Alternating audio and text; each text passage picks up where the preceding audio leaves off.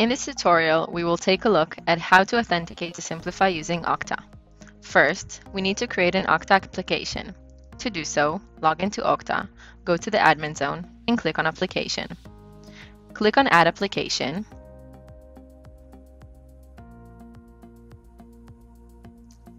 create New App, choose SAML 2.0, and create.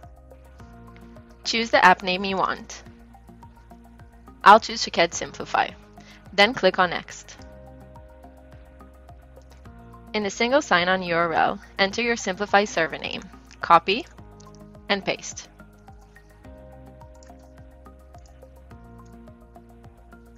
Then, add this ending, SAML2/ACS. Make sure the S and A are in capital letters. Then, to the audience URI field, copy the single sign-on URL and exclude the ACS. Scroll down and click on Next.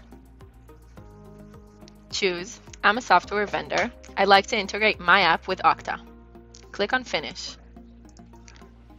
Congratulations, the app is ready to use. Now, go to the Assignment tab. Click on Assign.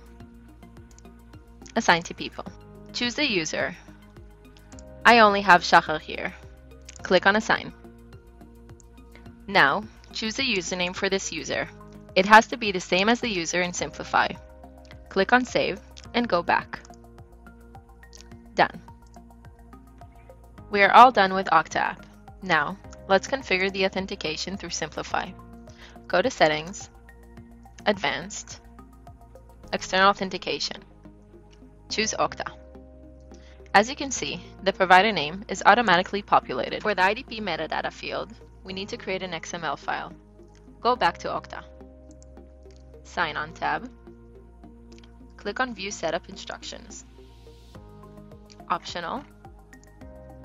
Copy all the data and create an XML file. Go back to Siemplify and upload the file. In the identifier field, you should add the identity provider issuer from Okta. It's on the same page as the IDP metadata. View Setup Instructions. Copy the identity provider issuer.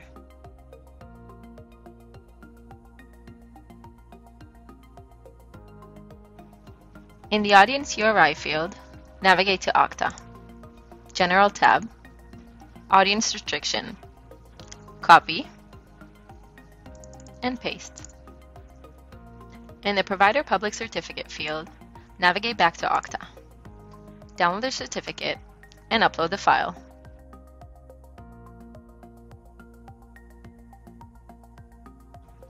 Click on Save and then on Test.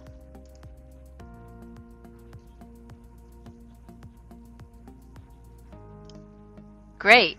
Now let's create a user. Go to Settings, User Management, and create an Okta user.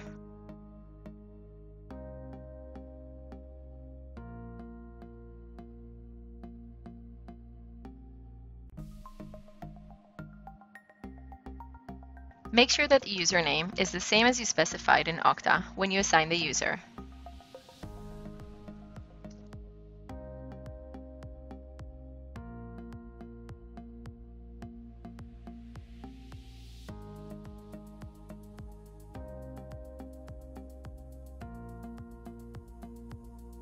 Click on Add. Log out from the system, and then sign in with Okta.